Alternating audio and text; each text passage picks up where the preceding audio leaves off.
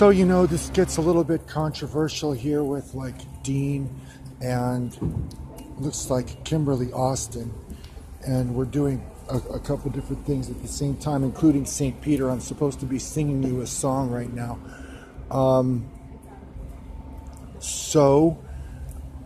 I think that it's inappropriate to have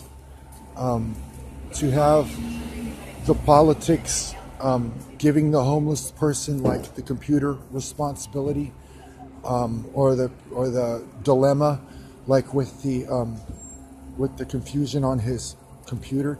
And I guess that you could be saying like, this is the story of the Good Samaritan. Like, we just want you to show everybody that you are a Christian, you know. And I think that's inappropriate, you know. I don't know what it is, but as I said, you know, like in the case of Dean, like, I guess that I wouldn't really say that he had a hernia injury, and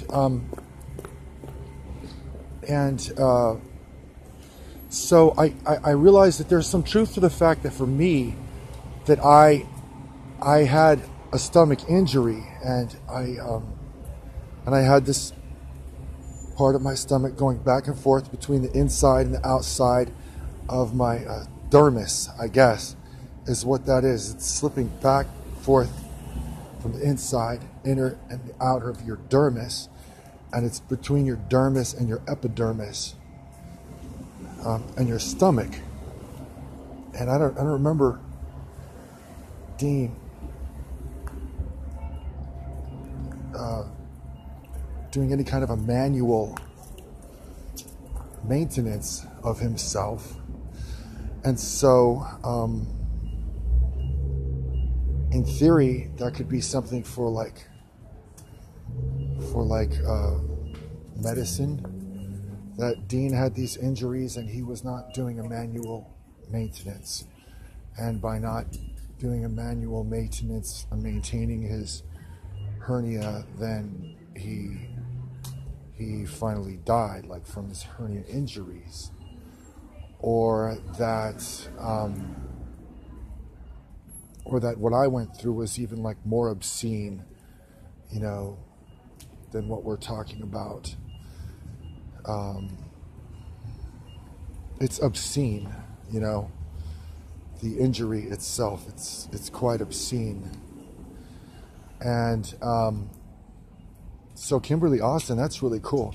And see, I had my operation in Texas, and like, I'm okay, that's cool. And it really was in Texas that I had the operation for the hernia. And Kimberly Austin, you know, that's funny, man, you know. But and I just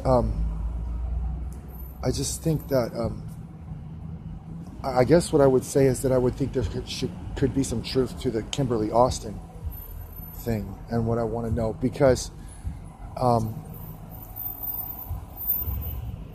how many opportunities? Okay, so take me through the story of the Good Samaritan. Take me through the story of the Good Samaritan. You know what I mean?